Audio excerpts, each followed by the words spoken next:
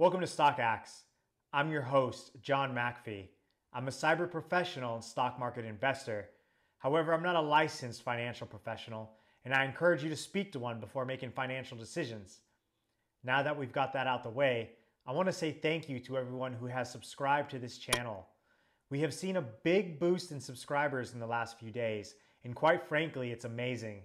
Whether you found me from YouTube or you came over from TikTok, your support means the world to me. Thank you so much. Unless you've been under a rock recently, you must have heard about the short squeeze that is being attempted by retail traders, fueled by the Reddit page WallStreet Bets. Essentially, what is happening is a figurative war against the large hedge funds by retail traders. For those of you who don't know what a retail trader is, it's a common stock market trader like you and I who buy shares in a personal account. A hedge fund, by comparison, is a limited partnership of investors that use high-risk methods such as investing with borrowed money in hopes of realizing large capital gains. This is fine to borrow money in order to realize such gains. In fact, even I have and continue to use margin accounts to trade in my advantage.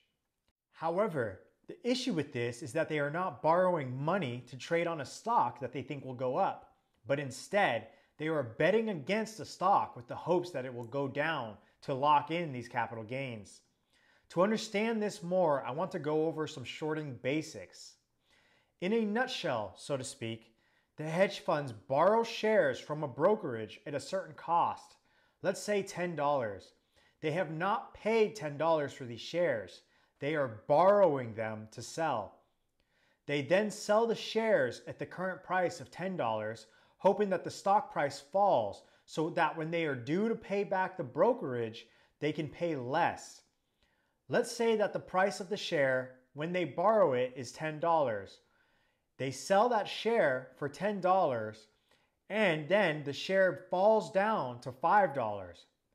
By the time they go to pay the brokerage back for the shares that they borrowed, they only have to pay $5 per share. This will net them a profit of 50% or $5 per share.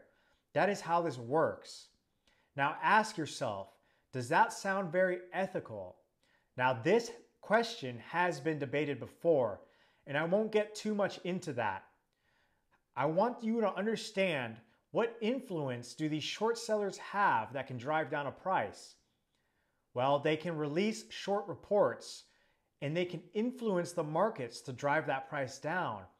Commonly, short sellers will even end up on the news and cast fear in the mind of the market in order for them to sell their shares, which in return drives the price down, netting them huge profits.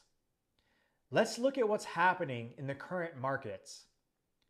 Gamestop and other shares such as AMC have been overshorted by hedge funds. In fact, S3 reports that GameStop has a short interest of 113.31% of float, while Ortex reports a short interest of 75%. This percentage ties back to the shorted amount of free-floating shares. A free float is a representation of the amount of shares that is traded freely in the market and is not held up. For example, if a CEO is rewarded shares in the company, he may have a lockup period before those shares can be sold. This would not be included in a free float. So in the case of GameStop, the short interest actually exceeds the amount of free-floating shares according to S3. This means that the hedge funds who were shorting this stock did not properly manage their risk, in my opinion. Let's jump into the Reddit page where the rally began. WallStreet Bets is a group on Reddit with millions of subscribers.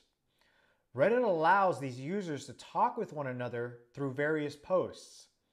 The users are regular retail traders ranging in ages with various levels of trading experience. There is a misconception that retail traders are unsophisticated traders who don't actually know what they are doing. Now, I disagree with that statement, and so did the Reddit. In fact, they were able to analyze the markets and figure out that GameStop had been overly shorted. Therefore, an army of Redditors decided to buy GameStop shares so that it would instead rise the price as opposed to fall in price. This would mean that the hedge funds betting against the stock would lose and be forced to buy the stock at a higher price. This is what's known as the short squeeze. And it's working. In the last month, GameStop has gone from under $20 a share to as high as $483 a share and is currently sitting at over $300 a share. The movement created by the WallStreet Bets Reddit has resonated with retail traders who continue to buy and hold the stock so that more shorts will have to cover their positions and buy the stock at a higher price. This will drive the price of the shares even higher. When a hedge fund shorts a stock, they aren't shorting one or two, they are shorting millions worth at times. So when they have to cover the millions of dollars of shares that are now sitting at above $300 per share, this will create a lot of upward buying pressure, sending the stock to the moon. The same thing is happening with AMC, which has also been heavily shorted. In the last month, AMC has gone from $2 a share to as high as $19.90 a share and is currently sitting over $13 a share. During all of this, we have seen some questionable activity happening from brokerages such as Robinhood. Many believe that the brokerage firms are trying to drive the price of these shares down by placing restrictions on their platforms. On Thursday, for example, if you held shares of either of these companies, GameStop or AMC, you were not even given an option to buy, but only an option to sell. This caused panic selling and drove the price down. This is ironic considering Robinhood in particular is named after the story of Robin Hood who stole from the rich to give to the poor. But in this case, it seems that they are protecting the billionaires who happen to be big investors in their business rather than protecting us little guys. To be clear, Robinhood denies such claims. What's amazing, however, is the price of both of these stocks have come back up. This is largely due to the Reddit group WallStreet Bets encouraging everyone to hold their shares and even buy more shares. The whole goal is to try to make the hedge funds suffer a large loss by covering their shorts way higher than they ever expected to. The end goal for the people holding these stocks, and I am indeed one of them, is to force the hedge funds into the squeeze, which drives the price rocket high, and then we can cash out on them. Some of you may be wondering, is this even possible? And the answer is maybe. In fact, it has happened before. We can look back to the short squeeze of 2008. In 2008, hedge funds were shorting Volkswagen stock. In retaliation to this short, Porsche decided to buy lots and lots of shares.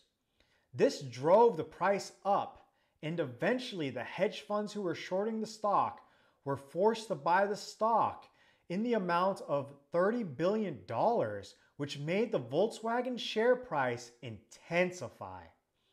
They were, for that moment, the most valuable company in the world.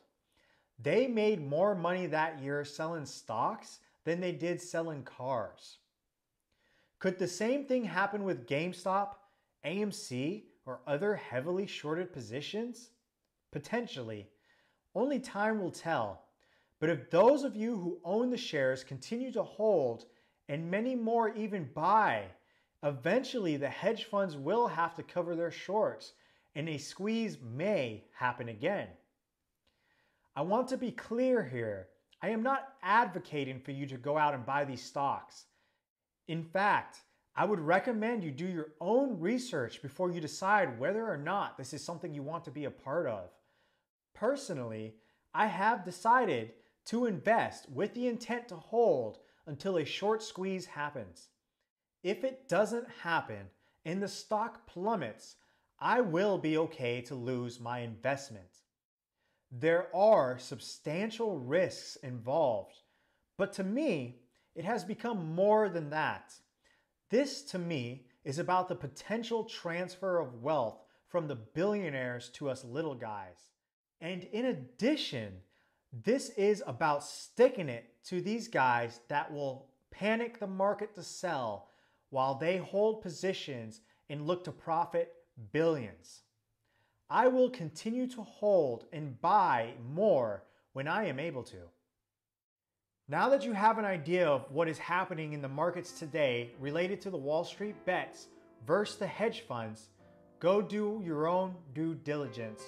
Go read some articles, watch the news, and do your own research. Thanks for watching. Thank you for subscribing. Don't forget to hit the like button, and I'll see you again next time.